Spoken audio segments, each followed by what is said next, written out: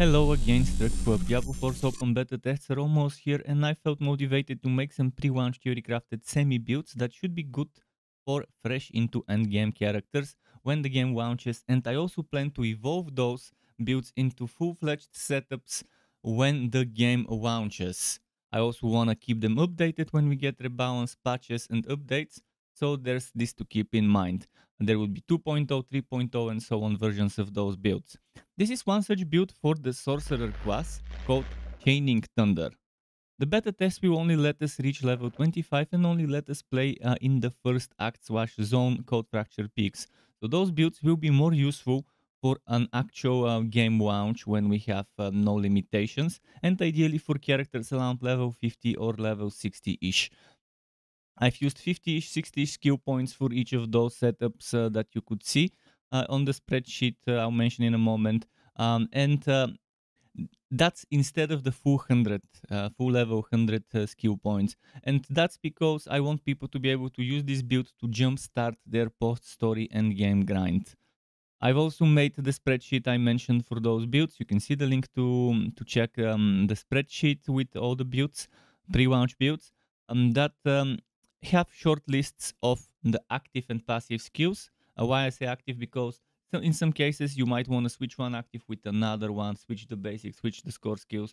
And I've included anything that could still be synergistic with the setup, as well as the legendary aspects. I have included the legendary aspects best in SWAT for every item SWAT, but there are some other ones you might want to mess around with, use as a filler temporarily, or just experiment with.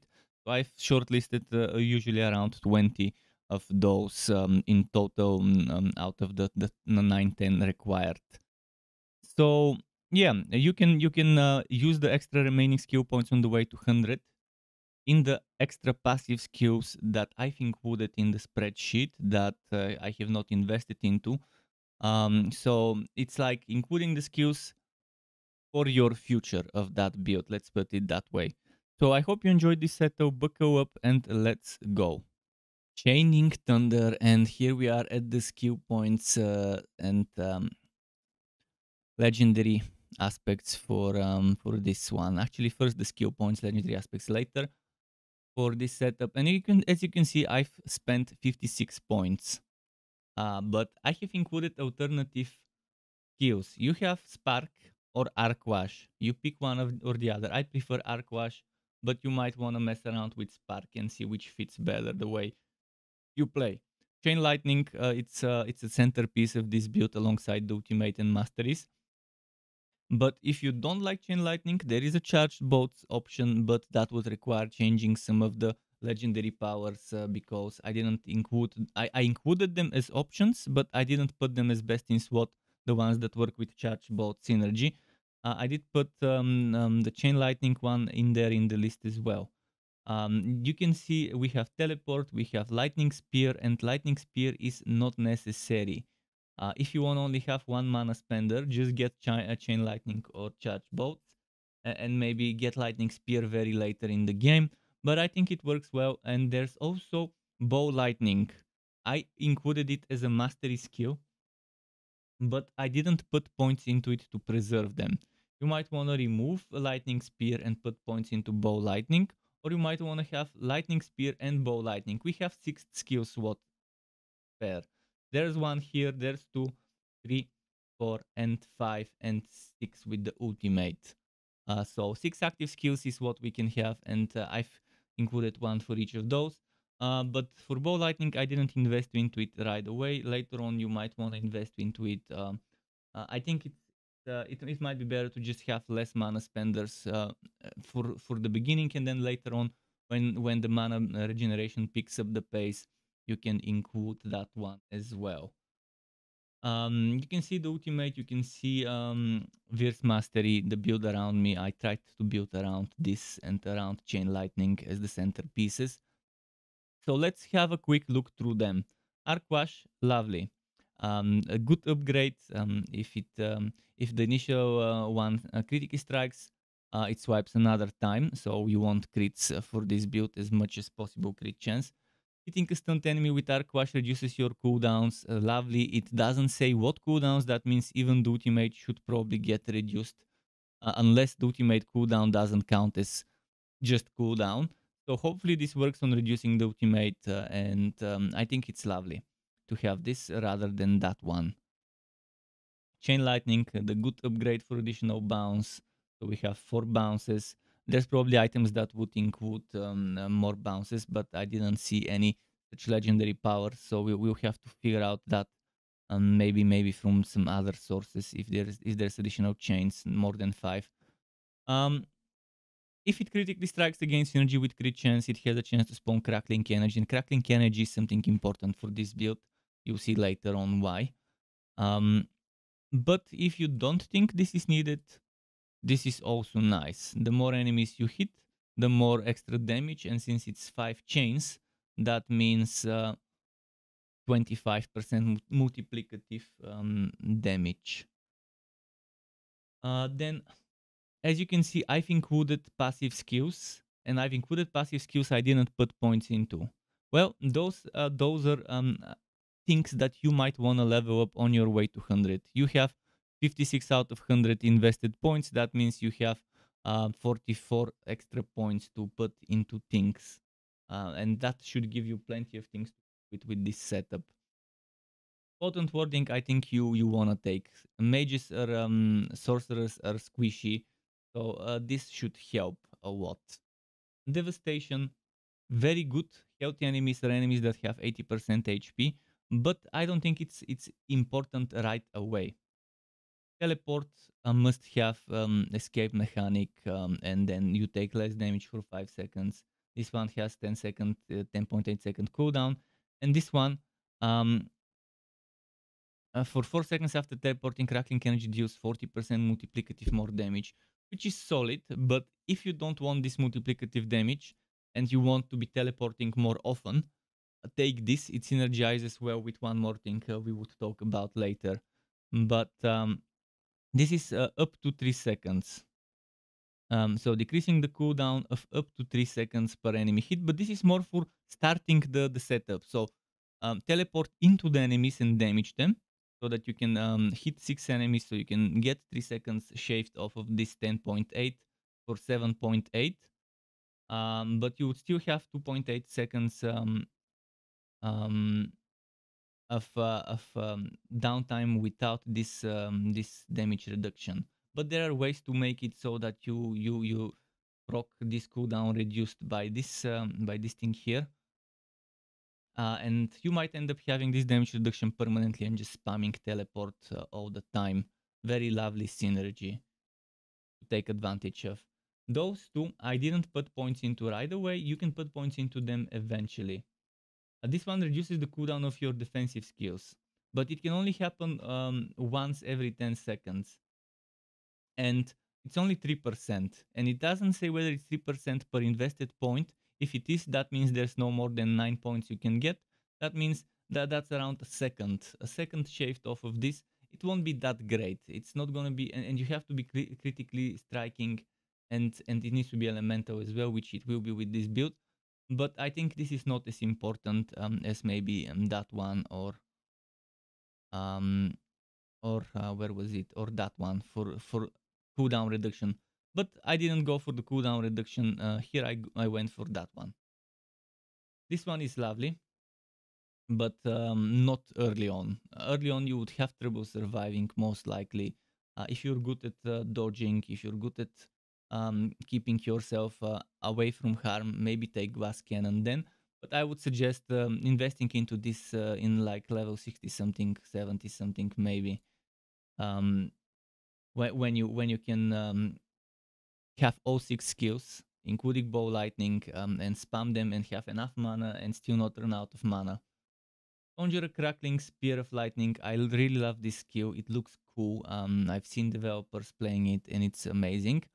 This one, 10% chance to critically strike bonus against stunned enemies. Another synergy here. And collecting Crackling Energy can reduce the cooldown of this. Which I don't see the cooldown. I tried to find the cooldown online. I couldn't find it. And I I invested into this passive. I think it's a better passive for now. I think it's a lovely synergy. Um, so I'd rather do that. There's 6 seconds duration, and having extra increased crit strike chance for that duration will help the build in general. Here, damage reduction against elites. For each second you don't take damage or from any of these sources, which by these sources I'm assuming elites is what it means. And it goes up to 50%.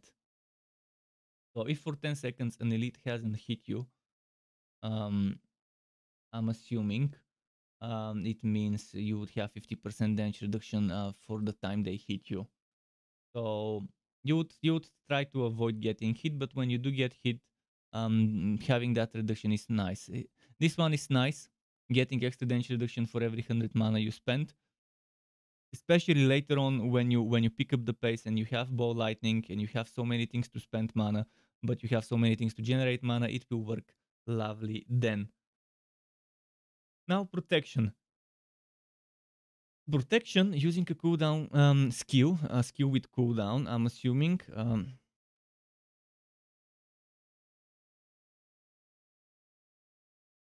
Using a skill with cooldown grants 10% of your maximum life as a barrier. And I think this one is not that important, not that great either way. But I think it's not a bad choice if you don't think you can spend enough mana to keep this going temporarily. Maybe put the points here and then later put them back there. Conjuration Mastery. While you have an active conjuration skill, you deal 2% multiplicative increased damage, and 2% is very low. Even if it's 2% for each point for a total of 6, you have to have this going, and I'm not sure what the cooldown is. If it's anything more than 10, 11, maybe 12 seconds cooldown with 6 seconds duration, um, this is something for late game investment.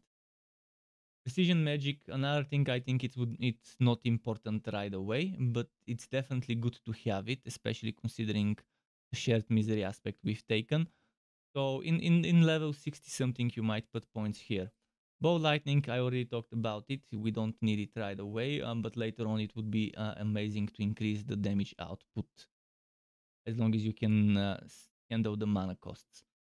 Crackling energy restores mana upon pickups. That's why I wanted as much crackling energy as possible. For bow lightning, I would pick this one, by the way.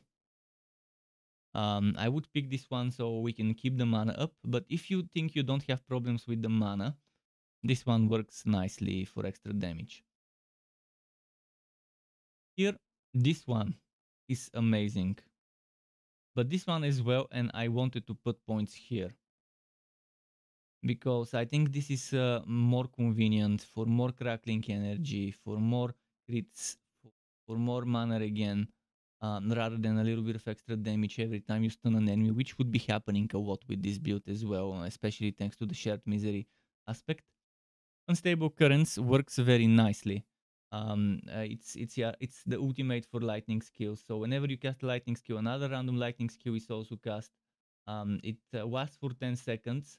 So for those 10 seconds, you want to cast as many lightning skills as possible in as fast amount of time as possible. There is the cooldown of 68.5, and this one increases the duration. While unstable currency is active, collecting crackling energy increases the duration by 0.25.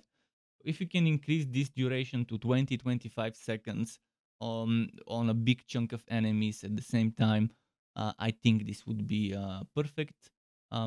I think it's a lovely way to play the skill, to try and group up a lot of enemies and then boom, use this one and start spamming skills as much as possible and hitting as much as possible. But this is every time you cast a skill, whereas this is every time you collect crackling candy. So it's not every time you hit, every time you cast. But once you cast, it casts another one, and it just total annihilation of mobs, of mobbing groups of mobs.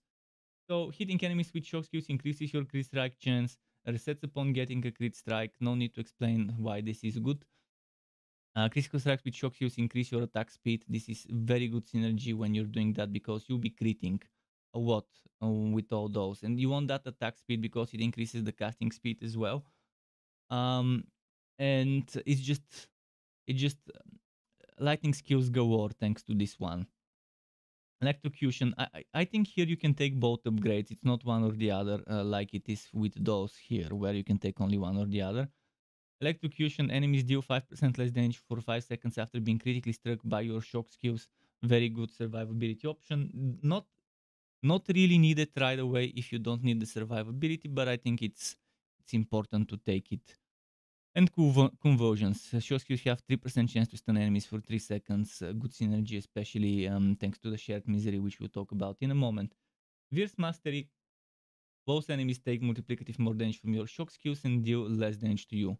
Good for extra damage to enemies that get to you, to burst them down quickly before they do more damage, and taking less damage from them. Lovely. Let's move on to the legendary powers now. Here are the legendary powers of this setup. Those are the categories. I'll explain in a moment about those. Those are the SWOTs and categories and the recommended best in SWOT for each category. I've shortlisted 20 powers. From those 20 powers, you need 10 to fill your armor, trinkets, and main hand offhand. 9 if you don't go one hand offhand and you go two-handed weapon. Now, um, what is there to say about this? First of all, what are legendary powers? Legendary items drop with legendary powers on them. You can get them from mobs from all sorts of types of sources of wood. And that power you can take and put on another item as long as it's within the category. So there's defensive, offensive, mobility, utility, and resource, and all of those powers from the same category. For example, Aspect of the Umbro is a resource. That means it can go on a helmet, on a ring, on an amulet. You can take it from a helmet, put it on a ring. Take it from an amulet, put it on the helmet, and so on. So this applies to each of those categories. If you're unlucky and the RNG doesn't help you find the right power, you can also do a dungeon. Here's a list. I've been scouring the internet for locations of the dungeons and the various dungeon names and so on, and what drops where. But it's still limited. People didn't find much. I've been taking information from 5-6 different websites and from Reddit and from wherever else you can think of that Google can give me information. So this is the zone where the dungeon is. This is the dungeon. You complete the dungeon, you beat the final boss, and then in your Codex of Power, which is a user interface of a sort, you would have that legendary aspect unlocked. And when you go to the NPC that can replace the legendary aspect of one item or put legendary aspects in a yellow item to make it legendary, you can choose the powers that you have unlocked from your Codex. But here is the twist. If you use the Codex of Power version of the legendary aspect, it will give you the bare minimum. So if it has between 5 and 10 of a certain stat, let's say between 5 and 10 chance to proc, it will always give you the 5, the lowest possible, if you take it from the legendary Codex of Powers. But if you have it as a drop, it can be stronger. It could go all the way to the maximum. So that's why, sure, RNG shows you middle finger, you shove it up its butthole, but there's still room to grow, and there's still reason for you to get excited by finding that legendary power yourself rather than from the dungeon. But the dungeon lets you fill in the gaps for your best in SWOT aspects if RNG doesn't want to give you that. Now I'm gonna quickly go through the recommended. Keep in mind there's all sorts of notes. I've said what is a must-have. I've put notes around them. This thing here is that you could consider those things here, depending whether you use charge bolts or chain lightning, and if you're using lightning spear or not. So those here are options. From those, I've shortlisted the 10 requested for best in SWOT. Let's go for a resource first. Aspect of the Umbra restores resources when you crowd control an enemy, and you will be crowd controlling a lot of enemies as you saw in the skills segment. And thanks to shared misery, which we'll talk about later, there will be even more crowd controlling enemies. Prodigy's aspect is another one, and the recharging aspect is another one we can use for resource. I've used Prodigy, I didn't use recharging. Prodigy is this one. Casting ultimate skills restores mana, and that's a lot of mana, and we want that mana. You cast a bunch of things, you cast your ultimate, and then it gives you mana, so you can start spamming, so you can start triggering this extra random lightning skill. This, in my opinion, is actually a must-have, and that's why I put it here. As for the recharging aspect, I didn't take it, but it's here. It's the chain lightning one. Each time chain lightning bounces off of you, you gain another mana. So you might wanna replace something with it if you're struggling with the mana. If you're struggling with the mana, you can put it here. I do not recommend putting it in the amulet. You can put it here and either put the splintering energy elsewhere, or just remove it. You can. There's various ways to rework stuff. Shared misery is our only utility suggested, and I put it on the amulet slot. Why the amulet? It's 50% effectiveness. So when you hit a crowd control enemy, there's 30% 2x% chance for that crowd control effect to spread to add another unaffected nearby enemy. And this 30% would become 45%. If it goes to 40, that would mean another 30% of 40, 50% of 40. So it will go up to like 60. So from 45 to 60. I don't know what the max here is, but you definitely want that to happen as much as possible, so you could keep generating as much mana as possible. There's that to keep in mind. As for the 100% effectiveness, only if you use a two-handed weapon, you can take that two-handed weapon. That's why I put Elementalist aspect, which brings us to the Elementalist aspect. Elementalist aspect is this one. Core or mastery skills cast at or above 100 mana gain increased critical strike chance. And we have a lot of things that depend on us critting. If you don't feel like this is working often, if you don't feel like you have a lot of mana, then you could consider um, putting the splintering energy or retribution or even edge master on the weapon. But it doesn't matter as long as you're not using two-handed weapon. It won't matter which red one goes in which slot, as long as the red ones go in the slots where red is. So I've only put it there as a two-handed weapon in case you're wondering which red one would I want to go if I go for two-handed weapon. And it's Elementalist. And Retribution is here as the one that I feel it's okay to sacrifice if you go two-handed weapon. This is a Retribution.